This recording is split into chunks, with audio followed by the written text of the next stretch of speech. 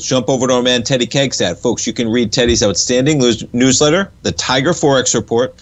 Come on over to the front page of TFNN, right under the newsletter tab. Teddy puts out a new issue every Monday. I always read that one on Monday mornings. We'll talk about some of the price levels he's got in there right now. Teddy Kekstadt, good morning. Good morning, Tommy. Quite a relentless market to the upside, man. We've had some action in notes and bonds. We've had some action in the dollar index. We're back above 100. Where do you want to kick things off? What are you looking at in this market right now? Well, I'd say the three movers and shakers in the currency market is the pound, the yen, and the Canada. Which one would you like to talk about? Let's go to the yen. We got a lot of people that love the yen, of course. I know that's a big one for gold. We've had some moves in there as well. But, yeah, let's talk a little yen. Well, last week we set a nice little swing low, and that was kind of at the top end of a correction range that I was looking for. The overall trend is obviously a bull, long-term, short-term, what have you, and I think that as long as last week's low holds, I think you have a good chance at seeing the yen probably get back up to that 142, 143 area over the next week or two.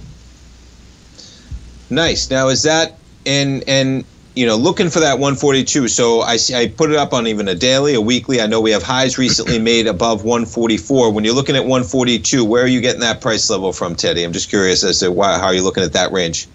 Okay, well, let's just say that the trend is still remaining a bull. Well, then we should be heading up towards that level anyhow.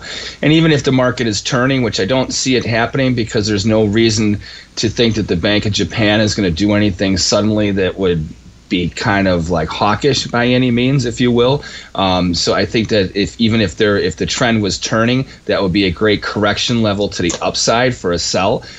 So I think either way, whether you're a bull or a bear, you have to gravitate towards that 142 area. Only if the low from last week gets taken out would I start to think that maybe this is I wouldn't say necessarily turning, but becoming a digestive phase for the U.S. dollar yen overall. There's no any indication that or fundamentally or technically that we're going to have a major sell-off in that market. Nice. How about let's jump to the pound next if we can, since you said that. Let's talk a little pound, sure.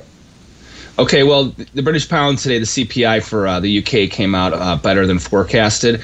I think this is kind of a knee-jerk reaction as far as what's going on with the pound. Overall, obviously, the trend is a bull right now. There's still a lot of question as to whether the BOE is going to, what they're going to do exactly, whether it's just going to raise rates or if they're going to do something else fundamentally that could help support the currency. I mean, their economy is in shambles, and now granted that it beat forecast, but it's not saying very much. It's not saying that inflation disappeared. It's just not going at the rate that it was. It's kind of like how our CPI came out 2 weeks ago, where, it came out, everyone's saying, oh, it's so positive, it's going in the right direction. Well, it's still rising. It's just it's not rising at a rapid rate like it had been, So I wouldn't read too much into it. I think that today's trading is probably due to overall dollar strength, but that's the big mover today is the big sell-off. So I'd be careful if you were short selling into that move this morning. You might see a little bit of a head fake rally yet with that one still. Yeah, quite a move for sure, man. You put that short-term basis down to almost just below 129. We're pushing well above 130 on that move. And how about you mentioned the Canadian dollar? You want to talk about that? Sure. So the Canadian dollar, let's see, where is it trading at right now? I think it's trading at 130, 160, 163-ish. Yeah, I would watch to see how today happens. If we settle kind of like where we're at or even a little bit lower, I'd be very careful selling it in the hole with the U.S. dollar Canada. Now, overall, that market is in a bearish trend, at least short-term and intermediate. However, the low that was set, it was a good buy signal set last week. So I would key off of that low. If we take that out, obviously the trend, it's a bearish, signal, without a doubt. However, I think right now that it's stabilizing, and this is kind of going to catch a lot of weak shorts, I think, with their pants down tomorrow. Like if we see a reversal tomorrow in the U.S. dollar Canada trade where we end up having a nice positive up day, I would really think that over the next few sessions afterwards, you'll still see another rally follow through leg higher with the U.S. dollar Canada before it starts to turn back on support. Nice. And can we talk a little bit of Swiss franc, man? Because I was reading, I know you got a chart of this in your newsletter, of course, as you always do. But boy, my best friend Teddy lives in Switzerland, and I'm going over to Spain. But boy, it's quite a pullback, man, to 86. I remember when we were first talking, it was parity. And you're talking about at 86 now. It doesn't seem like it's going to be slowing down anytime soon. What is going on with the Swiss franc? Well, the Swiss franc is making me look really good from when we had that end of the year forecast predictions for the overall currency markets. You know, I've been saying for a long time that the trend overall with the U.S. dollar Swiss is now a bear. You know, long term, no matter what the dollar strength comes in on any other technical or fundamental manner versus the other currencies.